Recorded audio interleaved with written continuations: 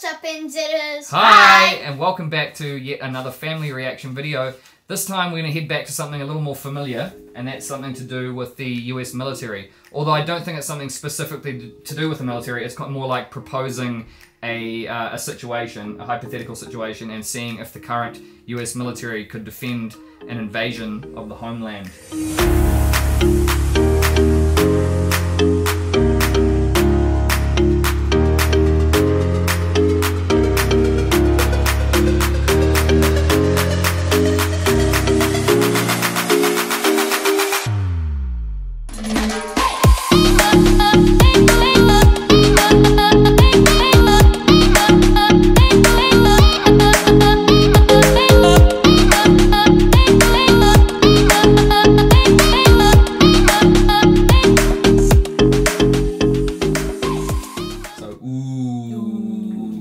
Scary, exciting, suspenseful.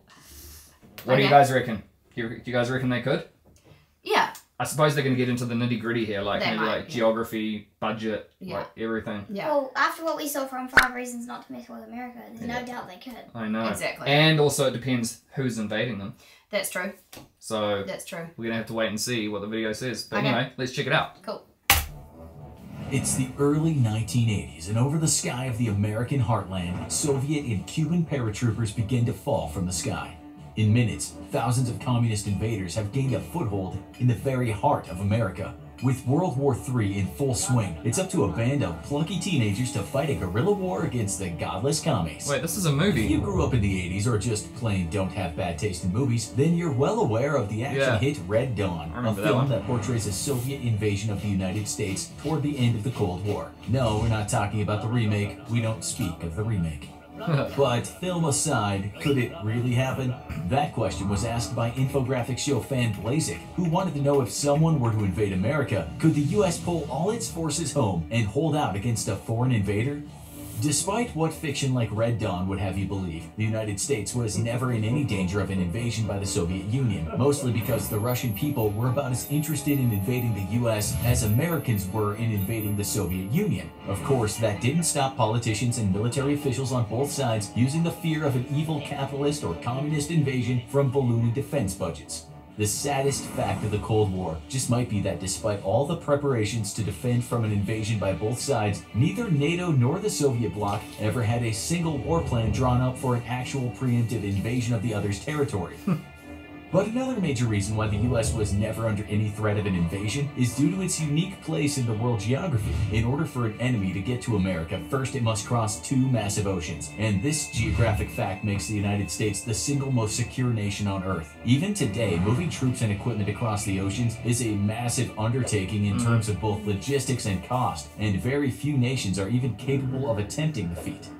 But let's say that the two leading peer competitors to the US decided to join forces and team up against the United States. With all troops returned home from overseas, could the US defend itself against a double-sided assault against it by China and Russia? First, the two-power alliance would have to decide on where to strike. For an invasion to be successful, both nations would have to land troops as quickly as possible, and that would require the use of a working seaport. These ports would require good rail and road infrastructure, and must have deep water anchorages so that large cargo ships could dock and disgorge troops and heavy equipment. The need to take and hold major seaports is critical, as aside from a few token forces with a small number of fire support platforms, amphibious landings alone wouldn't be able to deliver firepower fast enough to secure a beachhead. In Normandy during World War II, the success of the landings was largely down to a brilliant deception played out by the Allies, which saw the Nazis concentrate their forces at the wrong landing site. And even when the real landings happened 100 miles away, Nazi commanders were so fooled by Allied intelligence that they ordered their forces to hold their positions, believing that the real assault was coming their way any day. The ruse, combined with some whopping tactical blunders by Hitler, allowed the Allies to quickly build a makeshift port facility which let Allied armor and artillery disembark.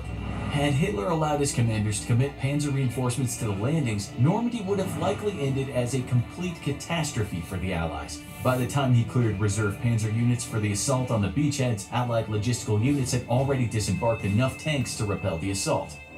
In an invasion of the US homeland, such a ruse would be impossible to pull off. Long-range and satellite surveillance assets would see an invasion fleet days before it made landfall, and its target would be clearly known to the American defenders. Therefore, China and Russia would have to act quickly and decisively, taking major seaports and holding them long enough to disembark a sizable expeditionary force able to repel American counter-assaults.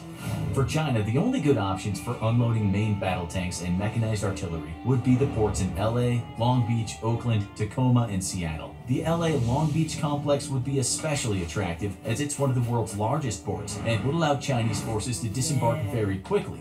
Unfortunately, these port facilities are also very close to several American air and naval bases, making them easily defended. The Seattle and Tacoma ports, however, are far more vulnerable, as only 5 major American bases are near these facilities. Landing in Washington, though, would mean Chinese forces would have to fight south and into California through easily defended and very mountainous terrain, a tactical nightmare for any Chinese commander.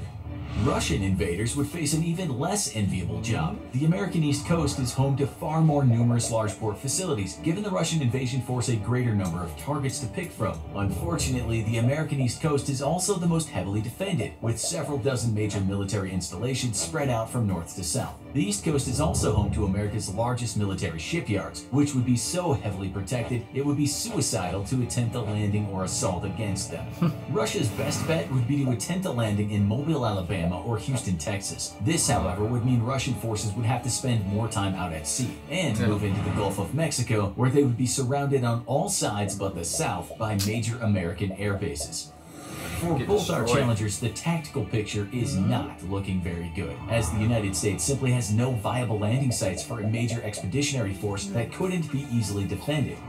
China and Russia could opt to coerce or bribe Mexico or Canada into allowing them to land at their facilities and launch an invasion into the US itself. This would be by far the best strategic option for the invasion forces, but in response to the agreement between either nation and the Sino-Russian alliance, the United States would immediately begin a large-scale bombing campaign against port facilities in Canada or Mexico, with every viable port being within easy reach of American bombers. Even before the invasion force crossed the ocean, they would be sailing for ports that have been turned into rubble.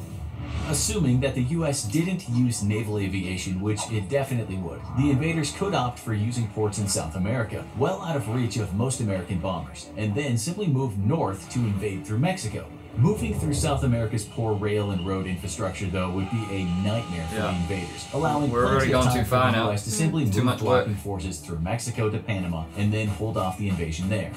If, miraculously, though the Alliance did manage to land forces in Canada or Mexico, it would face a different tactical nightmare altogether. In Canada, the lack of suitable border crossings would force the invaders to spread out over a large area, or bottleneck and be subjected to endless attacks by American air power. In Mexico, military border crossings would be possible over a far larger area, but enemy forces would be moving through terrain that provided absolutely no cover.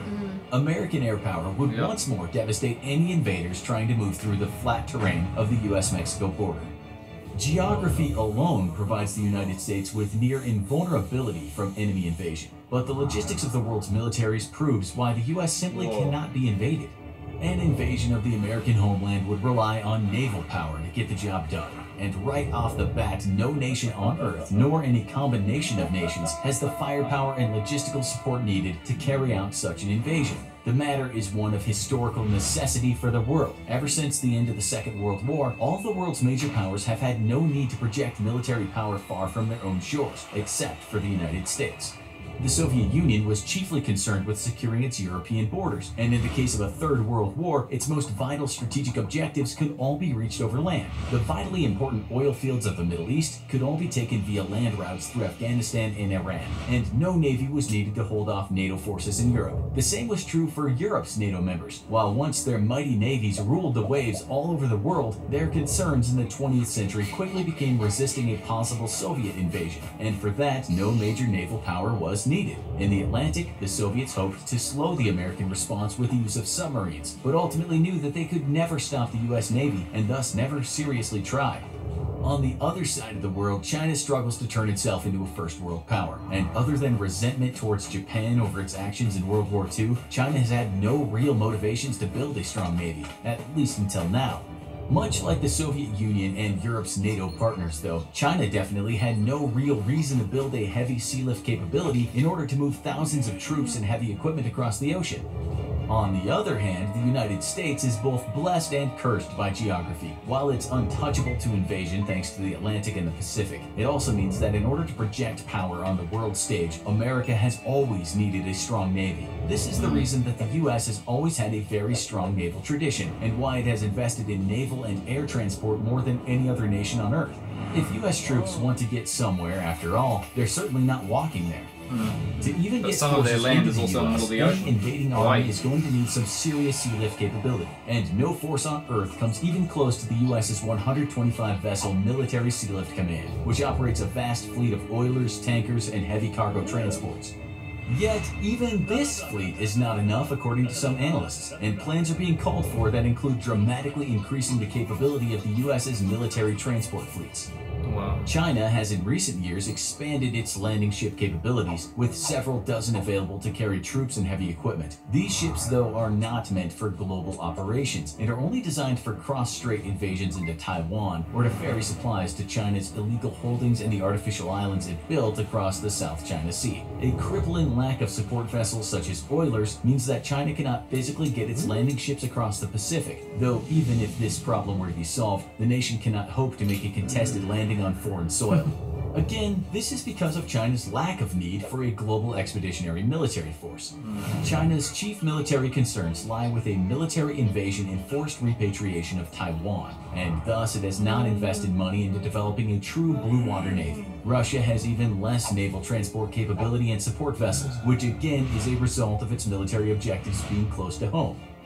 To compound the two nations' sea lift problems, both nations have no dedicated amphibious assault ships capable of providing close air support and air superiority to landing forces on a contested beach. By comparison, the US operates 9 of these specialized vehicles, and they will soon be equipped with the F-35 stealth fighter. Projecting air power is in fact the biggest weakness for any nation hoping to invade the US, and China and Russia combined only operate 2 active-duty aircraft carriers of extremely limited capabilities. Wow. Russia's infamous Admiral Kuznetsov very publicly had to be towed back to a friendly port after experiencing severe mechanical problems. Without adequate air power, neither nation could expect to secure a foothold on the US mainland. America's air forces are twice as large as both nations combined, and its naval aviation alone is as large as Russia's total air power. If by some miracle either nation could get troops across the ocean to US shores, the lack of air power would reduce the attempted landings to a suicide mission. In the end, not only could the US protect from an invasion of the homeland, but it is currently and for the foreseeable future completely invulnerable to military invasion. Luckily, the US, China, and Russia have no desire to fight each other, and there exists no real reason to. Now that you've made it to the end of the video, why not keep learning about cool, awesome stuff? Click on this video here, or... That was pretty, It's impressive. yeah, that was crazy. Yeah. Yeah, it's like, you know, like right at the end there, they mentioned that there's no real reason to fight each other at the moment. Yeah. But also, I find it quite interesting how they didn't mention all the American citizens with guns as well. So it's like, once you get on the land, you don't only have to fight the soldiers, you also have to fight the civilians. Yeah. Who are all, you know, who are armed. I guess the other question would be nuclear war. Yeah. Because that puts you in a different plane field. Yeah, but that's completely different to invasion. Yeah. Invasion is like boots on the ground. Yeah. Getting in there. But also, I remember an interesting fact. I can't remember if I saw it in a previous video or one of you guys. In fact, I think quite a few of you guys were telling me in the comments. You were saying that the US Air Force is obviously the biggest air force in the world, and the second biggest air force in the world is the US Navy. Interesting. Yeah. So not even the air forces of other countries can touch the Navy of America. Still America. Yeah. So I think that's also another big reason. Yeah. So air power, I think America doesn't even come close. So you'd be feeling pretty safe if you lived in America. Yeah, from outside forces. Anyway, that was pretty cool, guys. Yeah, it was so cool. It was like so intense. It was like, what? So much information, eh? Yeah, but it's actually presented in quite a clever way. Yeah, it is. Like the way he did all the transitions and everything. Yeah. It's quite like kind of keeps you glued to it. I don't even think we were saying much. No, I know. I was just glued to it. Like mesmerized by it. I love learning more about this and just like banking this information. It gives you a perspective of America that's different from just the Hollywood stuff that we know. Yeah. So it kind of adds another level. The real life stuff. Yeah, of our knowledge of America. Yeah. Alright guys, and if you enjoyed that one, make sure you smash the like button, comment down below, and let us know some other videos similar to this one that we should be checking out. Also, we're going to try and check out some more boot camp stuff as well. Yeah, send us some links of the boot camps because we really enjoyed that last one. Yeah, it's hard to find other good videos on different you know, branches of the military. And also, subscribe if you haven't already, as always. Yeah. And we love you guys, and we'll see you in the next one. Bye!